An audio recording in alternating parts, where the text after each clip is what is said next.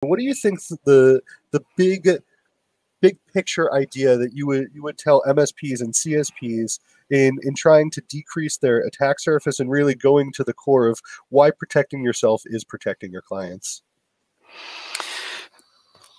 At the end of the day, it's, even though we are IT people and we understand a lot, we need to educate. And I mean, educating, a lot of people, learn new things every day. So the more we educate and the more that we do that we say we should do, mitigates the risk. So if we know that we're running software that hasn't been patched in 2 years or 3 years, or there's a major bug that needs to be fixed and has been fixed, but you're still deciding when to patch it, you need to obviously get it done. And if there's downtime, at least the downtime is there because you are mitigating a risk.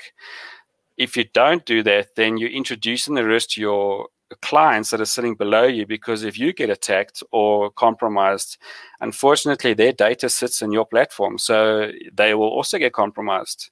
Now, I mean, patching, yes, we've seen it over the years. Some of them have caused issues, but at the end of the day, if you can test it, great, because then you can roll it out.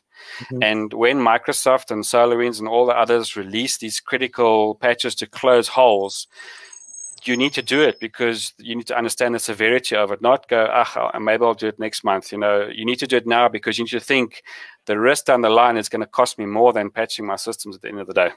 Yeah, very, very interesting.